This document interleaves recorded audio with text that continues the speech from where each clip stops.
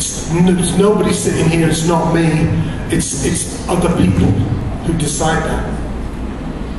But before we start thinking about all of these ideas and all of these strategies to succeed, what is success? Because it seems like, and please correct me if I'm wrong, it seems like for you guys it has something to do with going to London. How fucking sad is that? For me, when I was a kid, I used to walk past the newsagents, the shop with all the newspapers, and I would see the front cover of Melody Maker, Sounds, New Musical Express, when people used to read them. And I guess I wanted to be on the cover of those magazines. And I didn't really think much past it than that.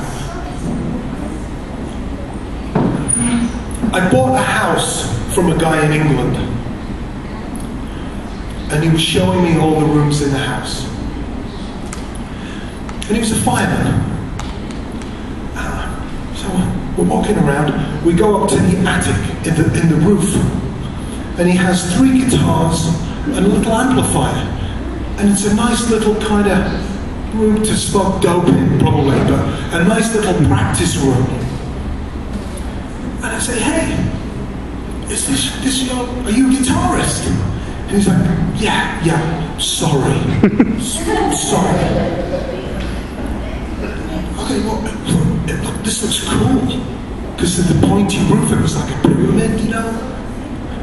And then we walk downstairs and I look out the window and there's like a trailer in the alleyway. Is that your trailer? He's like, oh yeah, I'm sorry. Okay. We go downstairs and there's a van in the driveway. Is that your van? Yeah, I'm sorry. I'm like, okay, hold on a minute, because I'm about to punch this guy. He was apologizing to me because I was in a band with Johnny Rotten. I was in Public Image Limited. And back in the day, in the early 80s, PIL was big. So I said to him, what do you do? Tell me. What do? You have guitars in the attic? Yeah, sorry. So, well, I'm a fireman, and I play in a band. Oh, that's cool. So, is that your van for the band? He's like, yeah. Sorry. Is it paid for? Do you owe any money on it? He's like, no, it's paid for. Our equipment's in there. I said, well, what's the trailer? Well, the PA system is in the trailer. Well, do you own the trailer? Yes. Do you own the PA system? Yes. Tell me about the band. Well, we play cover songs. In firemen's uniforms. Look, this sounds fucking great. And he started to, I think he grew. Like, he's like, well, yeah. I'm like, yeah, no one's gonna boo a fireman. You suck. What? You suck now playing guitar, but the rest of the time we love you. No. And he said, well, yeah, sometimes when we're not playing very well, people are still very, very nice. And they send us drinks. And there's more sex than you believe.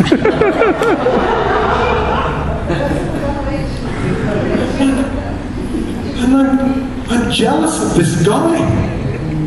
I'm like, dude, this is the holy fucking grail. You've succeeded beyond anybody's wildest dream. You can show up drunk, play the wrong notes, drink beer, shack somebody, get paid. This is it. And I saw this wave just come across his face. He was just trying to succeed in somebody else's fucking plan. I did the same thing.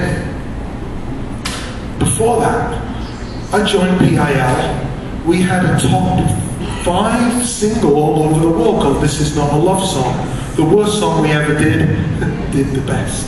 Of course it did. And we went to Japan and Australia. I had a house in Los Angeles with a swimming pool and palm trees. And for anybody from England, never mind going to Japan or the hit single, palm trees, that is success, right? You don't have to take a photograph and say, dear mum and dad, I've succeeded. You just have to point to a palm tree.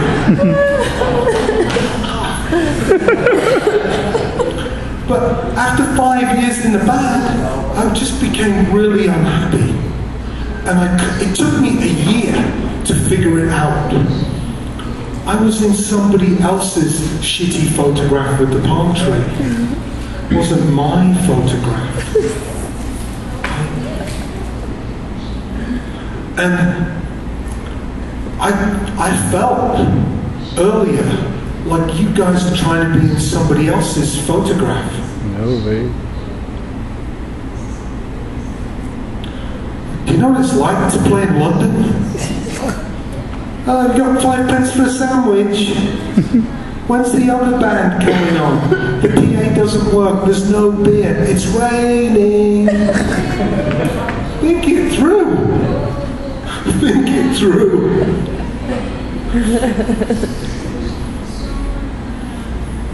I'm just saying.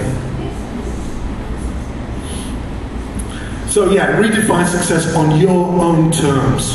Think about me in LA, in a little speedo, baby. No. Think about the fireman. Wait, think about the fireman. That's the t-shirt. Why don't you do that? People would buy that shirt from me. Think about the fireman. Strategies. Remember? Strategy number 1. Have a fucking strategy. Have one. What's the plan? Just having a vehicle, that's not a strategy. I know agents who don't have maps have a strategy. Today is Thanksgiving in North America. I know people who have more strategies from where to sit everybody around the table. Vegetarians, mother-in-law. They think more about that than they think about a strategy for their careers. I would say, play the board game of Tour Smart, but I fucking haven't done it yet. Never take your country to war unless you're sure of the outcome. That's a great strategy. I don't know what band that guy was in.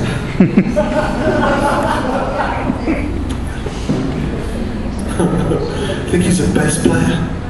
Bass player. But the first time I read that, I thought, easy to say, very hard to do.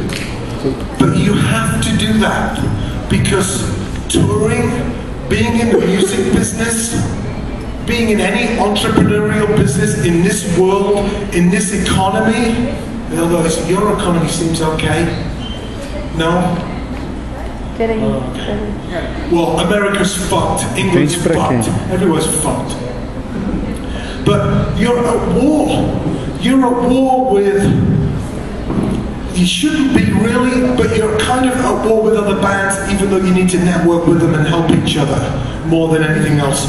You're in competition with other bands. You're in competition with sporting events, movies, the economy.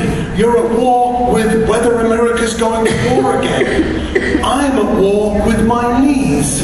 My knees are fucked. Me too. You have to conduct yourself as if you're at war. My friends in a band called the Scotland Yard Gospel Choir, they're not Scottish, they're not religious, and they're not a choir. Sorry.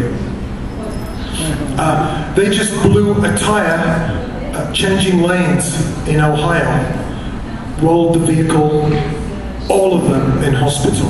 One guy was taken to hospital in a helicopter. Even if you are a good driver, a sober driver, it might be the guy behind you or the idiot in front of you. You're at war all the time. Oh, this is difficult. That wasn't funny. I didn't have my hand up.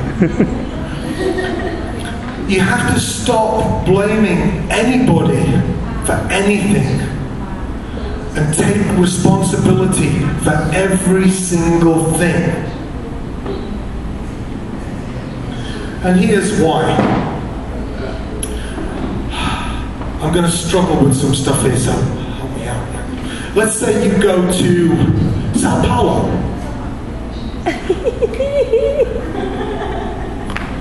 to do a show, and you're in a very big club. You're in the wrong club. It doesn't matter who you can blame. You can blame your agent because he put you in the wrong club. Or maybe it's the right club on the wrong day. You can blame your manager because he should have been working with your agent. You can blame your record label if you have one. You don't need one, but if you have one, you can blame them for not sending the posters out on time. You can blame the producer of your album because 2 songs in, he says, "Can you hear it?" No. Bagpipes, track 2. Now you have bagpipes on track 2 of your album. You can blame the publicist. It doesn't matter who you can blame when there are 2 people at your show. And I guarantee you, one of them will be the music critic from the New York Times. What? In Sao Paulo? On a Tuesday? Yes. Fuck. That's Murphy's Law. Always punching you in the nuts. What's nuts? What's nuts in Portuguese? Saca. I thought it would be like testiculos. No, that's an instrument. The testicolo is an instrument, isn't it? That's small. It doesn't matter who you can blame. You will be standing on stage in front of 2 people. And your career, your music, your plans, your ideas, it's been flushed down the toilet. And maybe the person standing next to the journalist is some really hot girl or guy that now you will never be able to shag. Or it's some fuckhead in a kilt going, "Hey, fucking bagpipes." It doesn't matter. The only sound you will hear is the sound of your career crumpling up into a ball, rolling off the front of the stage, bursting into flames, and falling into a shredder. Oh, and the other sound will be the bad monitors. You can blame the monitor guy for that, or the tour manager. You're going to pay all of the price. You have to take all of the responsibility and stop blaming. This is an easy business to blame people in. It's full of fucking idiots. And the sooner you start to take control of this stuff, you're going to find out some things. One, it isn't rocket science. It's tons and tons and tons of shit to deal with, but it's not rocket science. And you know what? It feels really good to take care of business. Did the posters go out? Yeah, I sent them out. You don't have to call the manager 10 times. He said yes, but I think he's lying. Did they go out? Didn't they? Send the fucking posters out. It's done. It feels good. You can send them out 8 weeks before the show instead of 8 days before the show. And you'll start to gain a knowledge of the unique, special things that are vitally important to you, your music, and your band, or your business, whatever it is. So when it is time to find a manager, an agent, a label, you don't need one, but whatever, right? You'll be better educated as to the things that you specially need, right? You can make better decisions. Boom.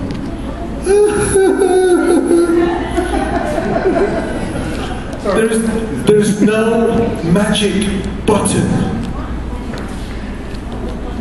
Wow.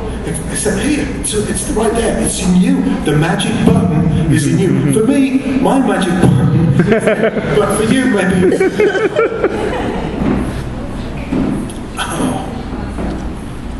Free is the new black.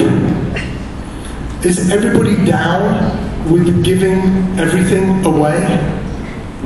Are we all okay with that? Show of hands. Yeah. Giving all your music. Hello? Giving your music away. Yes. Okay. Hands up for no. Okay. I don't think it's a problem if 20,000 people download your new, best, expensive to record album for free. It's a problem if 20,000 people don't. Now you're fucked. If they do, it's the beginning of a new and wonderful relationship. You can go to their house. Monty Python started giving everything away. Every sketch, every show, you can get it online for free. Do you know what happened to their revenue stream? Expressed as a percentage, please.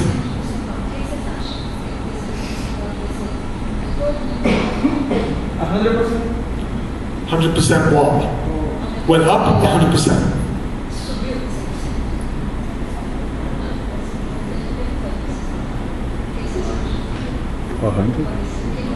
Come on.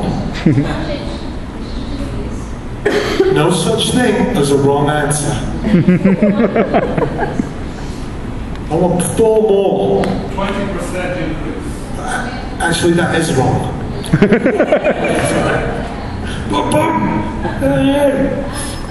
3 more. 50% up. Okay. 500%. Up. 1 more. And start the same. Nothing. Okay. Wow. Way to.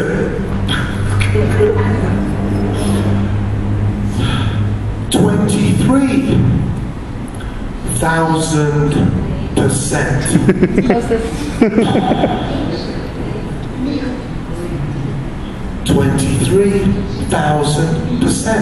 Free is the new black.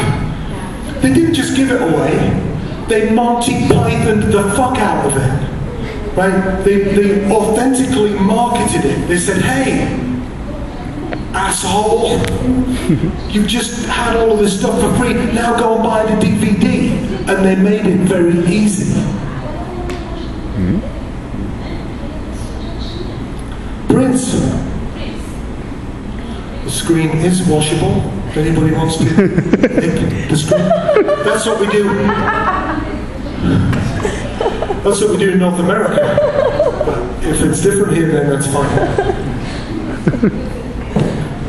I understand niche marketing, target marketing. And Prince was one of the first guys to start to do something different. He started to give his CD away with a concert ticket. It's a very easy way to add $20 worth of value to a concert ticket for $1. Smart guy. But then he gave away an album to anybody who bought the Daily Mail newspaper in the UK. That's not target marketing. My mum and dad have got Prince's new album. My dad is on oxygen. He doesn't need Prince's new album. Sorry, Dad. On Thanksgiving too. So I thought, well, he's just lost it. I still love him, but he's lost it. And then I heard he sold out, I think 22 shows at London's O2 Arena. Is that right? Huh? Oh yeah, oh sorry, 21, right? So I think the conversation between Prince's tour manager and the hotel manager where he was staying in London went something like this. Hello? We need 6 more rooms for Prince. And the hotel manager's like, okay, stop. I think this guy Prince is a sexual predator and he can't have more rooms to bring girls and probably guys back to him. Shut up. We need 6 more rooms. We need somewhere to put all the fucking money for Prince to have sex on. I think it was it $26 million? Right? Free is the new black. This is Mathieu Drouin, who manages a French-Canadian band called Metric. This is interesting. So the stuff we give away the most sells the most. I thought it would be we give some stuff away and this other stuff sells. That's not what he said. The stuff we give away the most sells the most. I just heard, I don't know where I heard this. People who illegally download music the most spend 30% more money than other people on legitimately buying music. Oh dear. Free is the new black. Yes. You have to give it away because everybody else is. Make sure you get something in return. The most valuable thing you can get in this world is the seed, the possibility of a long-term relationship. If you can find out someone's email address and their zip code, you can do so much with that. I'll get to that in a bit. Oh, my favorite. Aim low, get high. This is another one of my sayings for me. And it also got my eldest son sent home from school wearing the t-shirt. Yes.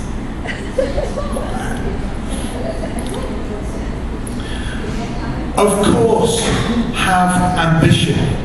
Shoot for the stars, right?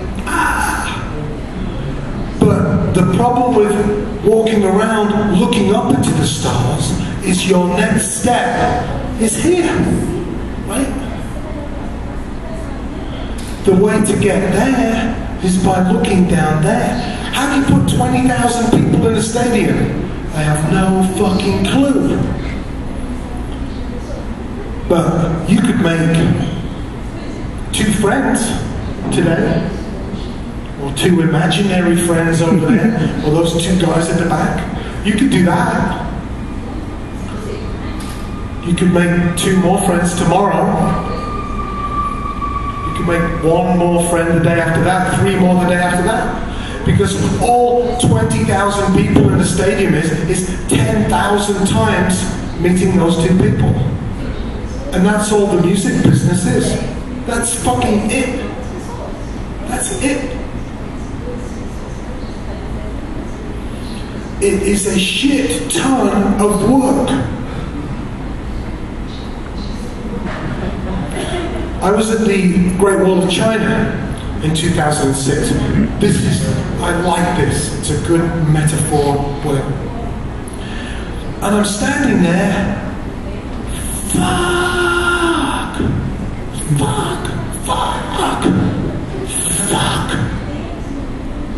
And then I got hungry because there's a Kentucky Fried Chicken at the Great Wall of China. What the? That's wrong. I told that guy, this is wrong. Two pieces of extra crispy. But it's one of the seven wonders of the world. And you can stand there from a distance and go, how did they do it? How did they do this? On the other hand, it's just a fucking pile of bricks. It's just a pile of bricks. It's a really long, amazing pile of really old bricks. But it's just a fucking pile of bricks. Boom. So you can stand off to a distance going, or you can start your own pile of bricks. And after 2 weeks, well, you'll have kind of a meaningless pile of bricks. After 6 months, you'll have a bit of a fucking wall going on. And people will come up to you and say, what the fuck are you doing? And you can say, Great Wall of China 2, the sequel.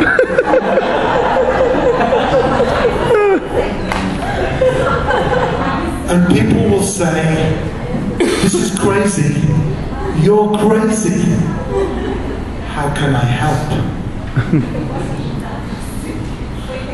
Because people like things that don't make any sense.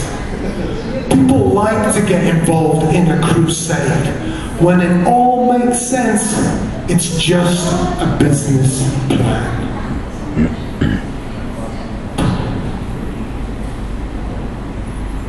Do you guys know a band called Guar? Just you guys, or more people? I was thinking, I don't know, I'll talk to you about that later. Oh, this is good too. I like this stuff. Expand yourself as you expand your business. That's, yeah, spiritual, whatever. Nice, good. The important part is that last line, accumulate diverse skills.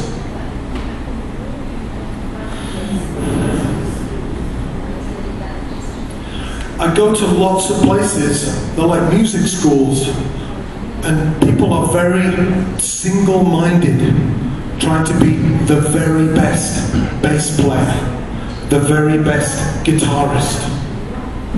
There already is one. And the time and effort you spend trying to be that little bit better, maybe you could spend that energy diversifying your skill set. I want a bass player in my band that's pretty good, but can fix the van and get on the internet. Right? It's no good. Flea from the Red Hot Chili Peppers played bass in my band, Pigface. He's fucking unbelievable. But it's no good, me and Flea, side of the road. Well, Flea, here we are. Look out, London. Here we come. Can you fix her? Can you fix the van? No. Well, you suck. It doesn't matter, does it? I met an engineer, a recording engineer in Indianapolis, Indiana. Okay. He's a good engineer.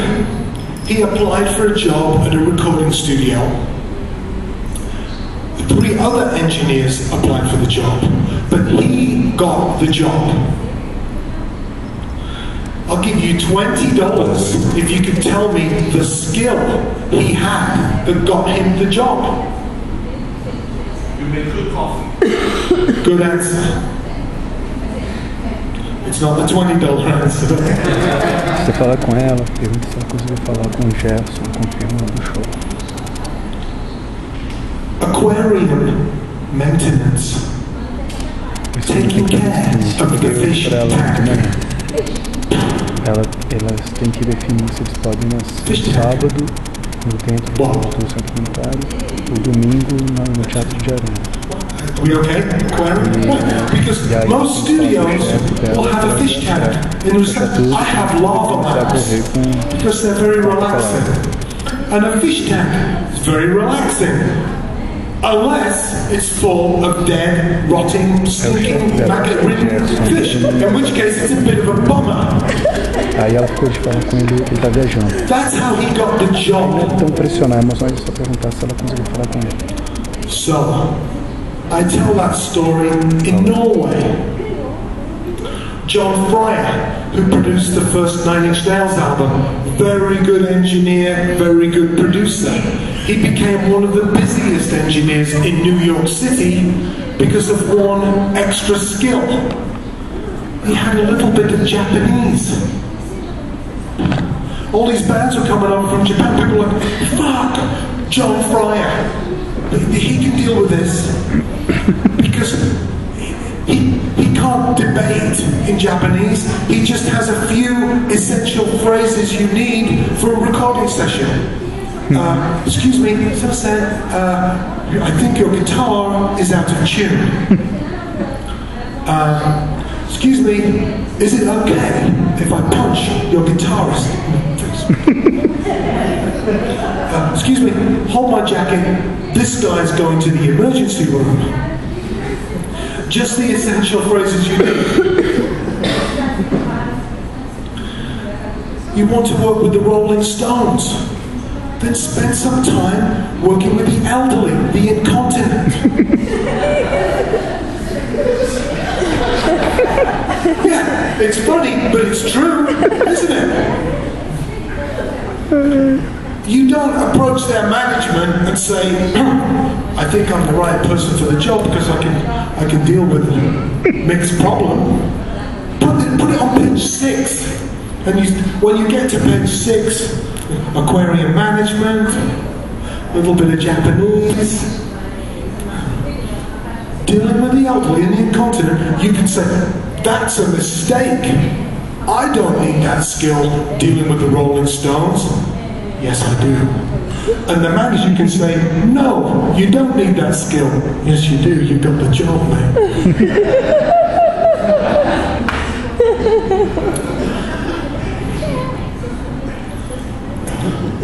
This will be fun.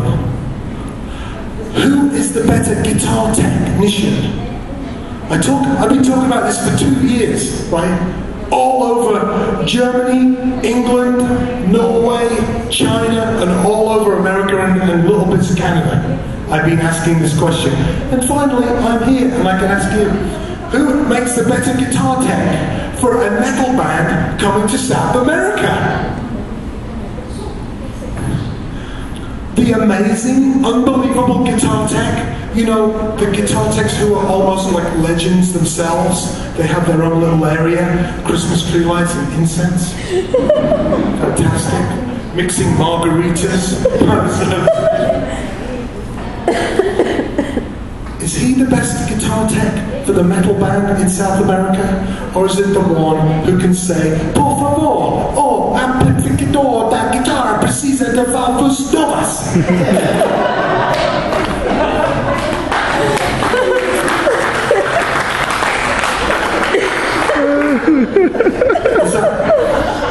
Does that mean what it's supposed to mean? Because the amazing guitar tech who doesn't speak Portuguese, what can he do? He can use the universal symbol for guitarist.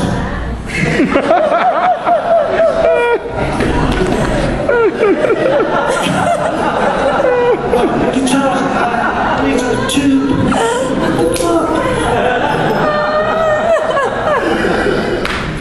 So you don't have to practice to be the very best guitar tech. Be okay. Be good enough. Don't be shit. And then diversify your skill set. You know, the other good thing about diversifying your skill set, when this skill becomes obsolete. Hi, what do you do? Cassette tape manufacturer.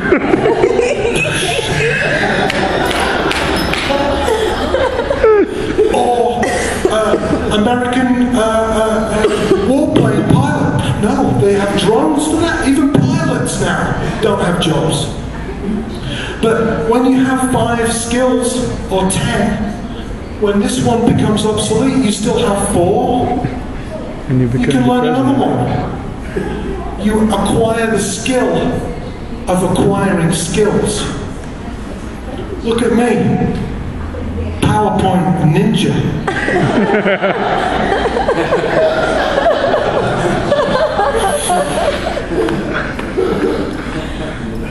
So, at my school in Chicago, we teach Xbox controller modification. Right? It's circuit bending of an Xbox controller. And it's very cool, but I teach it as a metaphor for just hacking, rewiring other stuff too. Plus you can sell them for like $120 a piece. All of these skills are just door-opening devices. You don't open a door by knocking on it. You have to tunnel underneath it, steal a hot air balloon and parachute down on the other side. FedEx yourself to the location. Disguise yourself as a pizza. Find a way to get through the door. An Xbox controller modification is just another door-opening device. You can't get onto Slipknot's tour bus by going, "Hello, Slipknot, I made a mask."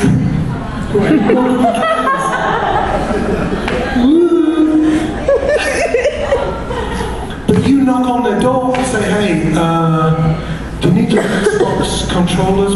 They'll kidnap you. And now you're on Slipknot's tour bus. When they're on stage, you can be going through their underwear. Oh, that's amazing.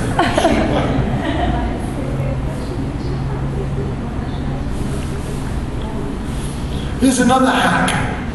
I just kind of like this. I found this at the airport and I wasted $16 on this fucking thing. Pride and Prejudice and zombies. Just what it needed. It's just a remix, isn't it? The iPod is a remix of a design of a radio from 1950. Everything's a remix. Just take in all these ideas and just put them in your own blender and remix them yourself and make it your own thing. Or change the context, change the background. If you wear, oh, we're going to get into trouble here. If you wear stilts, plastic pants, huge eyelashes, a see-through bra, and a feather boa in Times Square, New York City, or Rio, keeping the South American theme, on New Year's Eve, you'll blend right in. You wear that shit to the library, or the, I don't know, here, you'll cause a commotion. You just have to change the context. And that's all a restaurant owner in London did. He took the Radiohead idea, the Radiohead model of pay what you feel for the music. It's kind of old now. This restaurant, pay what you feel for the food. You have to pay for the drinks. Pay what you feel for the food. And so far, it seems like the restaurant is very, very busy.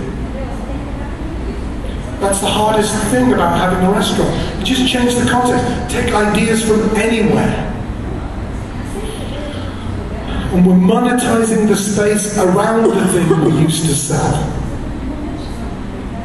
I think the thing we were always selling in the first place was vibe, but let's pretend it was a CD or an album.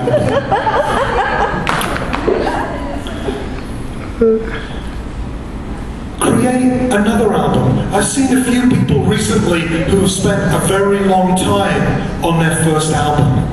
Fucking finish it. Do it. Do a live album. Do an acoustic album by the side of the lake. Fire your guitarist and record all of the phone messages. Then hire him back, and then fire him again, and record all those messages. Release that. Release it. And then he'll show up to your gigs with a t-shirt that says, all of my machine messages were recorded by the band, and all I got was this lousy t-shirt. Steal the t-shirt design from him. Do a cover album. We were talking yesterday about the what side of it, sharp side of the moon. Also, find a note that resonates with people. And strike that note, resonate with people, and then you can take them on a journey. There might be a little bit of compromise at the beginning. Have more than one t-shirt. The question cannot be, would you like to buy a t-shirt? Which t-shirt do you want to buy? The question has to be, blocking the exit, which one of these shirts are you going to buy now? It's a very different question. It doesn't matter if you're only going to do one show next year or 3 shows, but if you're serious about moving forward and start gigging, you know how many events I do a day sometimes? Or 4 events a day? If you just sell 5 more shirts at a show, 3 shows, who cares?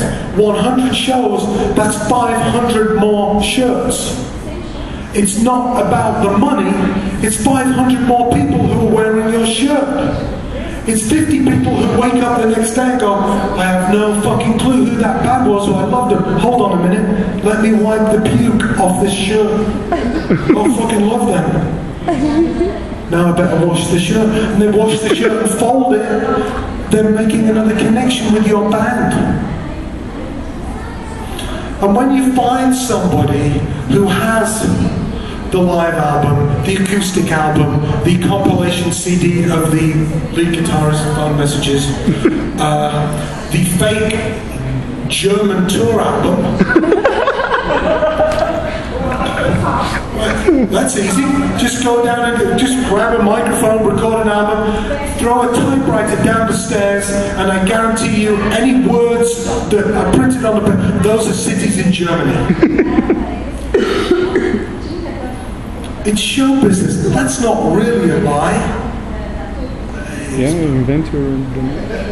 But when you find that person that has all of those things, then you ask them, do you have the recipe book? Because when we made the album, we used to cook dinner for each other. And I can never listen to track 2 without smelling in my heart fresh basil. And if you don't have the recipe book, I feel like you don't have the soul of the album. It's $50. Thank you. Or give them the recipe book and insert some hard to find ingredients. Salt, sugar, olive oil, yeah. Red wine, yeah. Saffron. What? Saffron? Where the fuck are we going to get saffron? I think I saw some on the band's website. How much do we need? 4 kilos.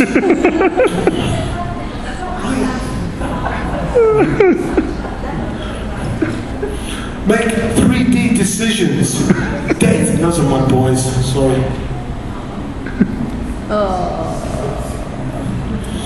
Make data-driven decisions, right? I don't think you heard me say earlier, a business plan is just a business plan. I think you need to understand some of the basics of the business you're involved in, some basics of a spreadsheet, some basics of accounting, whatever, before you set fire to that shit. You need to understand it. You also need, I think, to make smart decisions everywhere but the music and on stage. Right? You can't smart those decisions. And if you fuck up all the other decisions, you won't be able to make the right or the wrong decisions on stage or with the music. Here's a map of the 100 largest cities in North America. Hopefully this will translate. 100 largest cities in America, North America. No. I wondered what would happen if we drew a line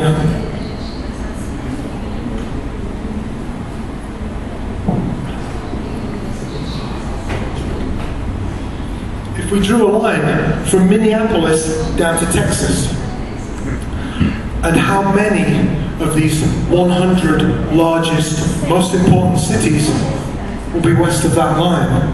Well, it turns out there's only 14 or 15 west of that line. This is 1,000 miles. This is 2,000 miles. So for a band from Chicago, traveling to Denver, to Salt Lake City, Utah, to Las Vegas, Nevada, and then to Los Angeles, you've got a 1,200-mile drive, followed by an 800-mile drive, followed by a 700-mile drive. Or, expressed differently, exploding transmission. Exploding bass player's head. I can't fucking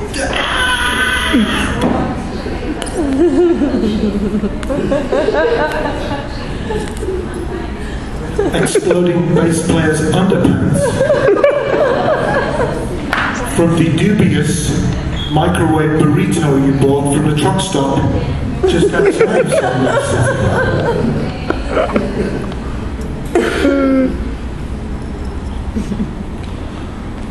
East of that line, it's a smallpox epidemic of opportunity. You can skateboard between some of these cities. There are great tips in my book, like how to get a better sound, how to be a better opening band. It doesn't matter if you're late. You're way more likely to be late west of that line. East of that line, you can arrive at the city early. If you're in the wrong venue, you can walk around town and find the right venue for next time. If you haven't sold many tickets, you can go to a Starbucks, a clothing store, a tattoo